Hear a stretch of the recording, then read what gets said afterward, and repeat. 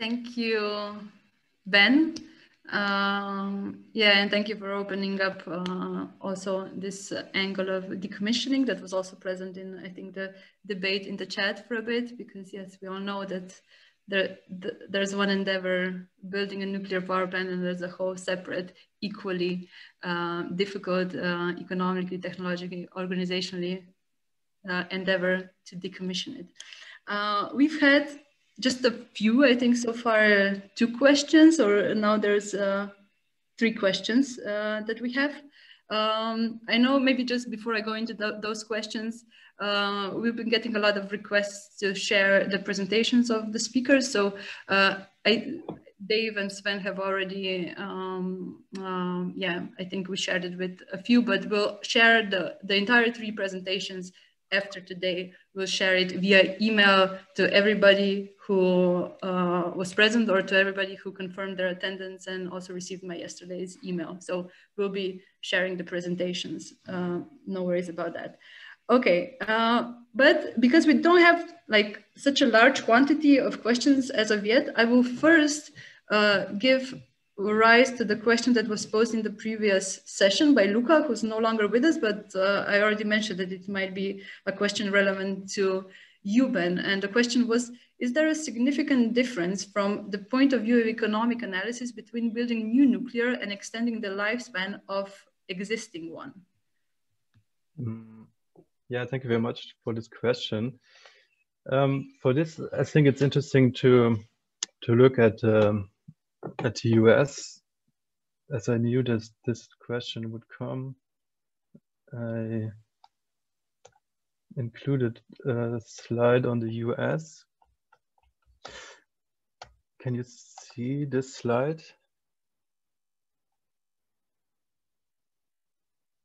So the US, this is done. The US has is always approved, has 40 years of operation, and then you can demand another 20 years for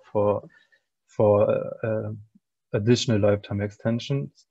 And it's interesting, 15 reactors are currently have done this. They're approved. Here on the right side, you see this for an NRC 60 years license approval. And even with an approval of up to 16 years, they were shut down 9 years later. They were shut down in their 40s, because those are really, really old reactors. And it costs a lot of money to keep them running. And in the regions where it's done in the US, for instance, also where we have regulatory schemes in place, the zero emission credits, for instance, where money is, where the nuclear utilities get the subsidies to keep them running, and this makes it more or less profitable. But afterwards, they still shut them down because costs are increasing. It's also interesting to look at France. France has also 40 years of operation, and they get like in 10 years, you can add 10 years per reactor, and it's currently been done in France to prolong their lifetimes. And EDF estimates around 50 billion for their fleet. This means that in order to run another 10 years, they have to invest between 1.7 to 2.2 billion per reactor in the next years, which is a lot of money. There has been an audit of the Court of Auditors from France that this is even underestimated, that it's even going to be like 100 billion. So it's this high likelihood it's going to double. So we're talking about a lot of money to invest to keep them, to extend the lifetimes. So these are 4 countries, of course, where we have huge nuclear power plant fleets. Yeah, it's not economic to extend the lifetime, and we have to wait and see what's happening in France. EDF is also not that good financially. They're also near bankruptcy. There's talks that EDF has to be bailed out. So that's even a question there, what's going to happen also with the major lifetime extension of their fleet. Thank you, Ben. I will now invite Andrei, who posed the first question during your presentation. So, Andrei, if you want to pose it yourself, I can help unmute you. Which Andrei? There's two of us. I believe it was, I think it was you.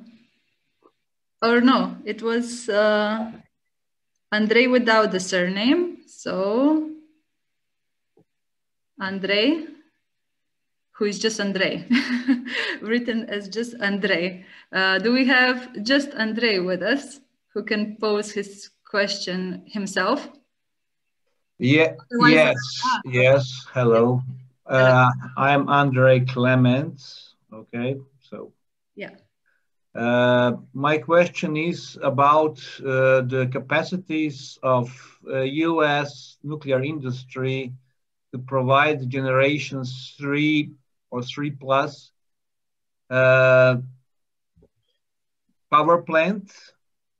Are they competitive to Rosatom or to Framatome or Chinese industry? Because as far we can follow the media in Slovenia, we already have a feeling that there is already a deal made between the government of Slovenia or the board of Slovenian political elite, not only the current government, but general political powers in Slovenia and the United States government to go for next nuclear power plant Krško in Krško with the new American designed or American reactor. This is my question. This is just in contradiction with the statement that the U.S. industry has lost any comparative advantage in the field. So if you will go for it, then and make it most economic possible, then you would certainly not go, in my opinion, for U.S. reactors. Yes, thank you very much for this question. Westinghouse is in a bad situation. Westinghouse has filed bankruptcy some years ago. The orders from Westinghouse have been the last one in the 70s for their own reactors, and then they had some corporations in China. There's not, from my opinion, as far as I can judge this from my point of view, is that there's not a lot of capacity for US nuclear industry. They are building at their own home. They started building 4 reactors. One project was stopped after 4 years of construction. The other one is still ongoing with extreme cost explosions. And apart from China, they are not building anywhere in the world. So there are even talks now, which is quite interesting. There was always this denial of nuclear power for civil use and nuclear power that it's somehow linked to the military aspect. And now you have like the former US Energy Secretary under Obama, Moniz, who published a report 3 years ago, that he strongly argues to invest in the nuclear capacity, to the nuclear infrastructure industry in the US, because the knowledge needs to be done to keep alive for example, for the nuclear submarines and stuff like that. So now we see that it must be in a really bad situation, the US nuclear industry, because now they're coming with this argument. After all, they have no reactor orders. They have been focusing on maintenance the last few years. They are now entering the decommissioning market. And I think that's where they should focus. I don't see any real nuclear capacity from Westinghouse at the moment. Thank you, Ben. The next question and comment came from Jan. I hope we have only one Jan, Jan Malec. So I invite Jan to pose the question or give his remark. If you can unmute. Hello. Hi. Can you hear me well? Okay. Yes, yes. Okay, so we keep hearing about the huge cost of nuclear energy and the very low cost of renewables, but somehow we have not yet seen that this would play out in practice. For example, can you comment if the renewables way is so much cheaper? Why is it that after Germany spent about 600 billion in renewables, they have both higher electricity price and both higher CO2 footprint than, for example, France, which is mostly nuclear and has much lower CO2 footprint as well as much cheaper electricity? Thank you, Jan. Thank you. I mean, for example, even if each nuclear power plant, as you say, is really expensive, like 6 billion, I mean, this is 100 nuclear power plants. I mean, you would be CO2 free for this kind of money. Yeah, thank you very much for this question. I cannot really go into the details to answer your question perfectly, but if you look at the fig, there was just for like 2 months ago a study published on the real costs of nuclear in Germany, where they look at all the research which has been done. I can't quote. It's a shame. I cannot quote the exact numbers, but it's always, yeah, 600 billion is a lot for renewables, but we never know the real cost of nuclear power. We don't know what's exactly been into the research. We don't know what we're doing with the waste. We don't know how much this will cost. We don't know how much the commissioning will cost. There's a good chance that the money set aside in Germany, the 23 billion for waste management, will never be enough. So the taxpayer has to pay this out, has to pay this. Decommissioning is slowly moving in Germany. We really not yet know how much decommissioning will cost, or if the utilities will survive. So this cost comparison is always difficult. It's we don't know the true cost of nuclear, even 70 years after building the first power plant. Okay, thank you. I see that, but the exact same argument could be made for renewables, right? That you never know the exact cost and how much it will cost in 1 million years to store them safely and all this stuff. But you want to store safely? I mean, all the materials that you use to make solar panels and wind turbines, everything that you need to make batteries for storage. I mean, we do know the cost of nuclear, which has been around for 60 years, much better than we do for renewables, which are now an experiment in Germany, for example, where it hasn't really played out. Well, we have seen the presentations before, where the cost for recycling and so are often included in the energy models by the EAA, while the costs for nuclear are excluded for decommissioning and waste management.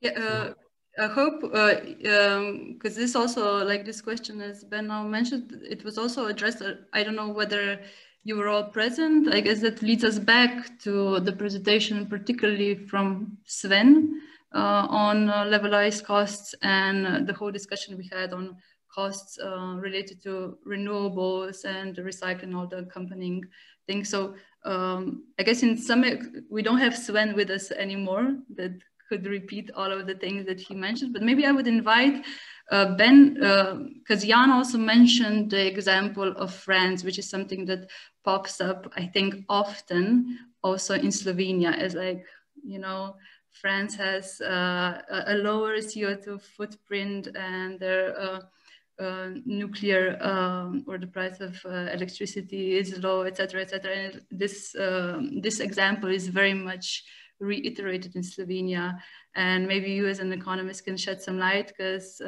we do know that the power plants in France have been paid off, and in Slovenia there's a debate on building a new nuclear power plant, but maybe now, like as an economist, you can say a few more things.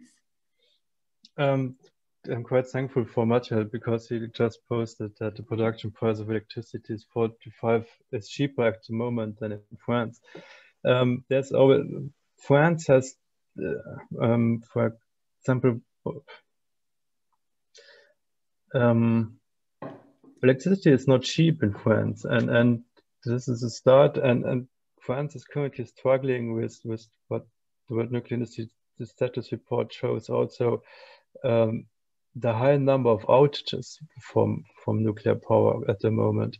We have an aging fleet. They are often not on the grid due to unexpected repairments that have to be done. We have currently the weather situation also in Europe, where we have to shut down nuclear power plants in France because the rivers either don't have much water or don't have, or the water is too hot to cool them efficiently. So nuclear power is often not that much on the grid as it is at the moment, as it should be. So even also, it's always painted this picture that Germany imports all the electricity from France, and which is not true. Germany is still a huge net exporter, and in some cases France imports the electricity from Germany because their power plants are not, the nuclear power plants are not running as they planned.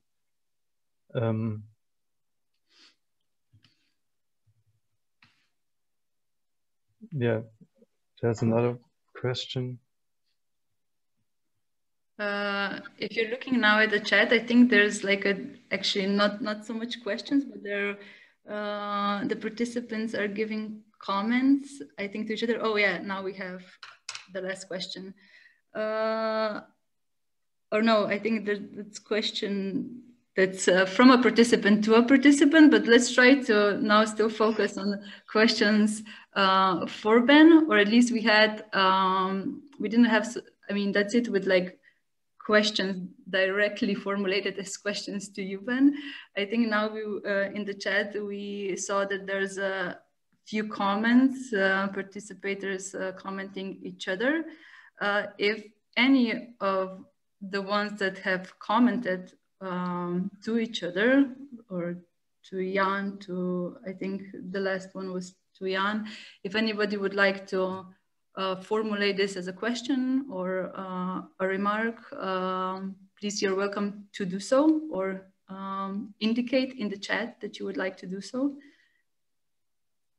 Otherwise, I can always play the devil's advocate for a bit longer and come up with a few more questions myself, but I would rather like to hear them from you.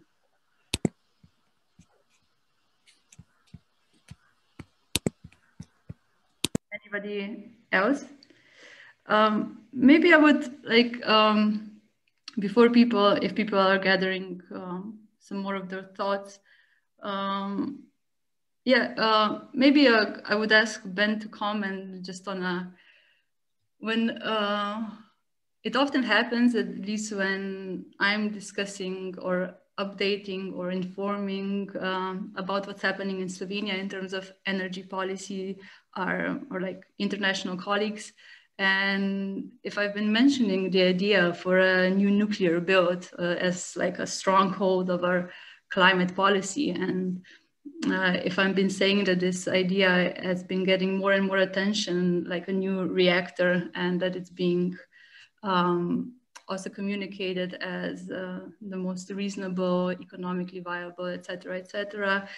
Often I would get then sort of the feedback, but it will, I mean, it's just talk. It will never, like, looking at the reality of things, looking at, I guess, the trends that you were marking in your presentation. Oh, like a new reactor will never get built. It will never come to fruition. How would you comment that comment? Is that actually a completely realistic scenario, that no matter how big of a political whatever push there might be, that because of also the trends that you were pointing out, it will never come at the end into fruition? How would you comment that? Well, I can't comment on Slovenia as for the case of Slovenia, but it's always talk about nuclear power. Yeah, it's a fix, and looking just at the market also, as the previous presenter has done, it's not logical to build nuclear power plants. If a country really wants to pursue this way politically, they can do it, of course, but then just take a look at France. France is in this position where it was a major nuclear exporter, and they try to save face and build new construction, new reactors, and there's also like this politically done, and we have a huge cost explosion, and it's not even sure if Flamanville will ever get on the grid. There are huge scandals there. Nobody knows really what's going on there. We have scandals from where the company that produced the reactor pressure vessels falsified some quality documents. In the end, maybe there's going to be build a power plant, but then it's 1 or 2 or 5. I cannot see a scenario where like we're going to build until 2050 hundreds and hundreds of new nuclear power plants. This is from an economic perspective not feasible. From an industrial perspective, it's impossible. Who is going to build these reactors? We don't even have the know-how anymore to build this, except for Russian companies or in some cases Chinese companies. So yeah, I don't know how to really answer the case for Slovenia, but yeah, you're not required to comment on Slovenia in specific, but yeah, I just wanted to get some more of your thoughts. Well, this is now I will now feel like a waiter, how do you say, yelling out the last round, everybody. But yeah, this is really my appeal to everybody, that if you do have a question for Ben, please ask it now, because he won't be with us. Because, for example, now we've been like, there's questions and comments that are coming in that were really suitable, I guess, for Sven, but Sven is no longer with us. So if you have something that's really suitable for Ben, take the advantage now, because he won't be with us later on. So yeah, if there's any more questions. And for Jan, oh no. Oh yeah, Jan and Jan are talking in the chat, but still no questions for Ben. So I guess, yeah, we don't need to artificially, let's say, prolong our meeting. It's been, yeah, 3 hours, 3 hours of great presentations and discussions for today. I hope we will be seeing all of you, if not all of you, but most of you, also tomorrow. We'll have with us 2 guests from the UK, and our first presentation will be really focusing on the UK experience when it comes to their nuclear program or nuclear ambitions and what's happening there. So we'll have more of a realistic case study from a country that we know a bit of, but maybe not the details. Then we will also have a presentation that will go a bit broader, and we'll look into the interdependence between civil and military use of nuclear energy, questions of qualities of democracy when it comes to different nuclear policies in countries, how that actually correlates. And then we will close out with a presentation by Jochen Markart from ETH Zurich, and his specialty is analyzing technological innovation, like technologies from a technological innovation or decline perspective. So we'll again have, I think, a very interesting discussion on this, like renewables, nuclear perspective, but from a bit of a more perspective that includes the dynamics between different political and economic actors. So yes, hopefully you will join us tomorrow. And I think this is it for today. I hope you found it a valuable use of your time. We certainly did. Thank you again to Ben, and see you all tomorrow. Thank you.